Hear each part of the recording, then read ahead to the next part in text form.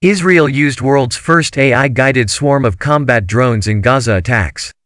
In the ongoing conflict between Israel and the occupied Palestinian territory, the Israel Defense Forces, IDF, has deployed AI and supercomputers to identify strike targets in what they are calling the first artificial intelligence, AI, war. In May this year, the IDF used a swarm of AI-guided drones and supercomputing to comb through data and identify new targets within the Gaza Strip. It's thought this is the first time a swarm of AI drones has been used in combat. The use of AI in drone strikes has seen a surge in war zones, with a recent UN report revealing Libya launched an autonomous weaponized drone attack on Haftar-affiliated forces last year, the first time an AI-guided drone identified and possibly attacked human targets without human input.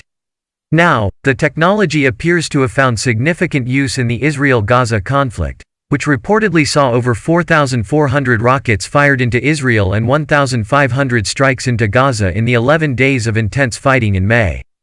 The exploitation and use of AI effectively in war requires a lot of information. The machine learning systems need to be fed with data collected through satellites, aerial reconnaissance vehicles, and years of ground intel. With that, it can identify targets and predict when and where enemy attacks may occur. According to the IDF, AI has been utilized heavily over the last 2 years to pinpoint suspected Hamas locations and to strike strategic targets to remove missile launching sites.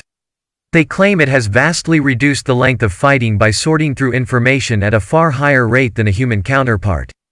Footage of Israel's high-tech rocket shield Iron Dome in action also went viral in May, as it wiped out rockets mid-air before they could connect with their intended targets. The origins of these algorithms are in Israel's Unit 8200, an intelligence core unit of the IDF that specializes in code decryption and signal intelligence.